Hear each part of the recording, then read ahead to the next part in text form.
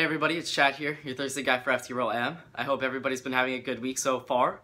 So this week's topic is on our earliest remembrance of, our first trans experience. So I'm going to throw back to when I was real young. Clearly I was oblivious to what, gender really was at the time. But I knew what right and wrong was. So, I guess the biggest things that I would do when I was little, I had a lot of babysitters growing up. My dad worked at night at the time. My mom was working on her doctorate and teaching for that university as well. So, I was stuck with babysitters at night a lot of the time.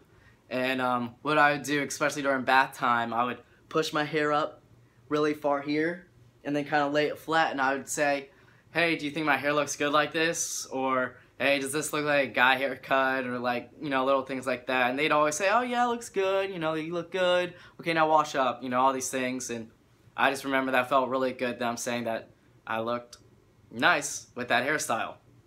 And there was also this show on Jerry Springer, this episode where it was these females that really deep inside were very feminine, but on the outside they looked butch and almost more like a guy than a girl.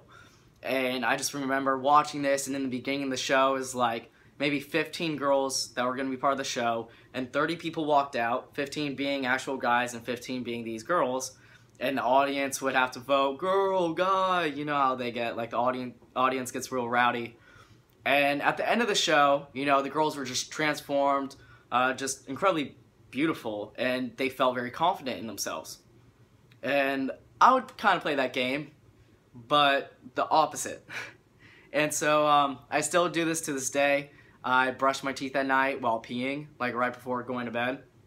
I just remember I'd be on the toilet, I'd be brushing my teeth, and then inside my head I'd be like, alright audience, is this a guy or a girl? And I also wore hats to bed a lot of the time too. And I would kind of style my hair up, I wouldn't be able to see it, and I would pop in front of the mirror, and then I'd say, the audience says boy.